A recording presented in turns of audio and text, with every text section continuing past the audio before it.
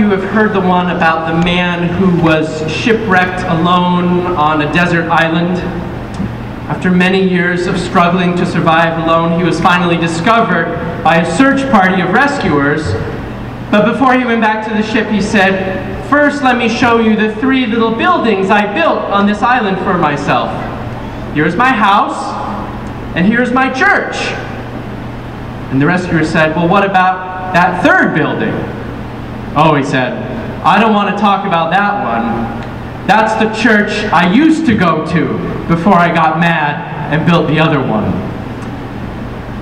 Today on this Rally Sunday, as we all gather together, the gospel lesson tells us about how we are not made to be solitary castaways, but the blessing, instead of being together in a church community, of how Christ promises to be with us wherever 2 or 3 or more are gathered, and about the love we know in Him and are able to share with each other. But the gospel also recognizes today that wherever 2 or more humans are gathered together, we will inevitably step on each other's toes and hurt one another. And so how to do the hard, important work of asking for forgiveness and giving it to the other people in our lives. Human beings, Genesis tells us, were created in the image of God. "Let us make man in our image," God said. And so we are created to be like God, Father, Son, and Holy Spirit. We're created to be as a part of a community, as a we, as an us, as a plural. It's not good for the man to be alone, God said. And so He made us for each other and gave us to each other. To be husband and wife, parent and child, family, friends to each other, children of God together. We are made to be together and to be gathered together in a community. The worst punishment we have invented in our world, for the living at least, is solitary confinement. And the greatest heartache we face in this life is to be totally alone and totally disconnected and separated from other people. Our family was in New York a couple weeks ago, riding the subway, with everyone else looking at their phones in silence, earbuds in their ears, refusing to glance at everyone or anyone else. That kind of, New York subway etiquette. And yet the ironic thing is, everyone, from my eavesdropping, seemed to be looking at Facebook. And that's kind of how we can get trapped in loneliness, trapped in ourselves, but somehow longing to connect to other people. God has made us for each other, made us to be gathered together in His name. And yet, wherever 2 or 3 are gathered, one will appoint himself chairman, and one will be secretary, and both will lord it over the 3rd one. Anytime you're dealing with human beings, even Christian ones, the old sinner in each of us gets to work, telling other people what they need to do, and coming up with plenty of reasons why that does not apply to me in my case. Sound familiar? Feelings get hurt, feathers get ruffled, misunderstandings snowball, self-righteousness and self-importance rear their ugly heads, and real sins are committed against each other, and we like it. The light has come into the world, and we like the darkness better. So today Jesus gives us sort of a blueprint of how to sort out our disagreements, both in the church, but also in any kind of relationship where we're dealing with other people. Jesus says, if another member of the church sins against you, go and point out the fault when the 2 of you are alone. When the 2 of you are alone, go and point out the fault to them. Now usually we do the exact opposite, don't we? If we have a problem with someone, we don't go directly to them in private. Instead, we go directly to someone else and we go invest their sin with them and start collecting interest on it. I can't believe they did that to me. Can you? It's easier to complain to someone else, to what's called triangulate somebody else against that other person. Or in typical German fashion, it's easier just to never talk or look at the person who sinned against us ever again. It's much easier than to go privately, to go in humility, to give that person a chance, to bring it up to them directly, speaking the truth in love, and see if somehow it can be worked out. We know that most disagreements are never about the issue at hand, but about how we communicate about it. So work it out, Jesus says. And if you can, then you've regained a brother. Then you have that sister back. And if not, there are subsequent steps for involving some witnesses and finally the whole church. But the point of it all is to regain each other as brothers and sisters, because that is Jesus' focus, on restoring relationships that we so easily break, on restoring sinners like you and me to the whole community, on restoring us to relationship with each other. Jesus rules his kingdom and builds it on the forgiveness of our sins. And whatever you loose on earth, whatever you forgive on earth, will be loosed in heaven. Whatever you and I can forgive here, God will forgive also.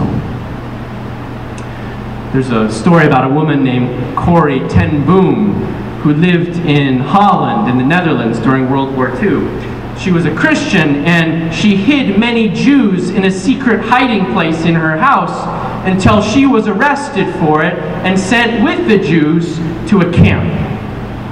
And there her family died, and there, because of a clerical error, she was accidentally released and set free. So after the war, she spent her time speaking about forgiveness and how there is no future in marriage and friendships and relationships, no future for the church, no future for the world without the forgiveness that comes from Christ, without the forgiveness that we can offer to each other. And she said, one day after I was giving a talk about forgiveness in front of all these people, a man came up to talk to me, and I recognized him instantly. He was one of the guards from my prison camp. He didn't recognize me, but he came up and said that he had done some bad things during the war, things he felt guilty about. But he had become a Christian, he had asked God for forgiveness, but he wanted to hear from her own lips that he was forgiven. This woman, who was a professional speaker about forgiveness, said, I could not find any forgiveness in me for him. I could not do it. I refused. I said nothing. I bit my tongue. I did nothing.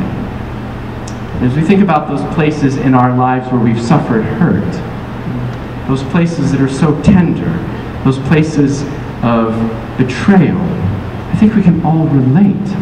No, you don't deserve it. I'm not forgiving you.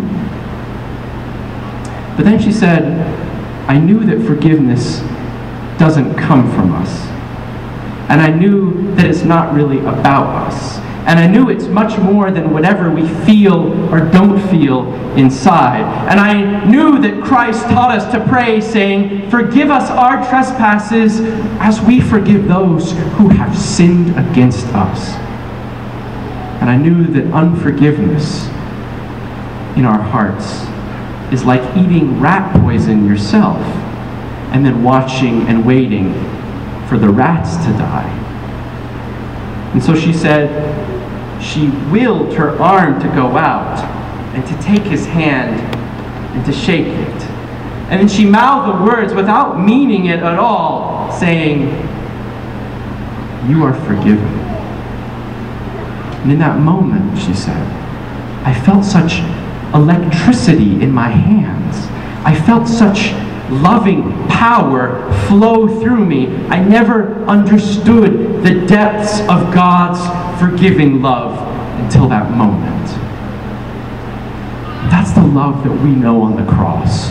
Our Lord who hung there between two guilty criminals who had sinned.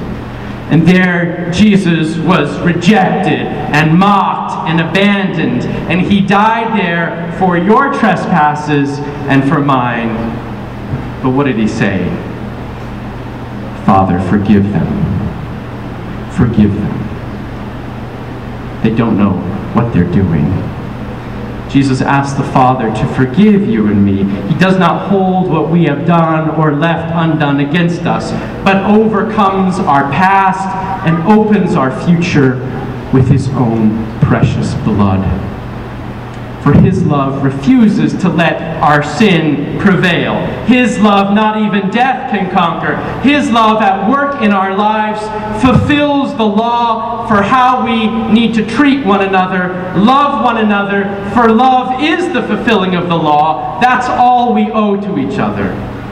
And to pour out that love into your life, Jesus rose again on the third day in power and in glory, and promises you, if you want this love at work in you, if you want it to flow into your deepest wounds and to flow out to others like electricity, well, wherever 2 or 3 are gathered in my name, I am there right with you. We know that clubs usually require a quorum of 50% of their members to be present to do anything. We know that still our brothers in Judaism require 10 men to be in the room to begin their prayers. Well, Jesus says, if there's 2 of you at home, around the table, in the church, of any gender or age or race or language, if you're gathered together in my name, I'm right there with you already. Even when you're at your worst, even when you're not sure what you're asking for, even when it seems like the past is too heavy upon you and the future too uncertain, Jesus promises, I am right there with you. I am right there to share my forgiving love with your life. He is right here. As we have gathered together this morning, he is right here, as in a moment we'll share his peace as we drink together from the one cup shed for you and for all people for the forgiveness of sin. He is right here among us, pouring his forgiving love out into us so that it might flow out into our relationships, into our families, into our workplaces, into this church, that in forgiving and receiving forgiveness, we might know more than ever the forgiving love he gives us from his cross. For look around. We were made for each other. And wherever 2 or 3 are gathered in my name, there I am among you. And the peace of God, which passes all understanding, guard your hearts and minds through Christ Jesus. Amen.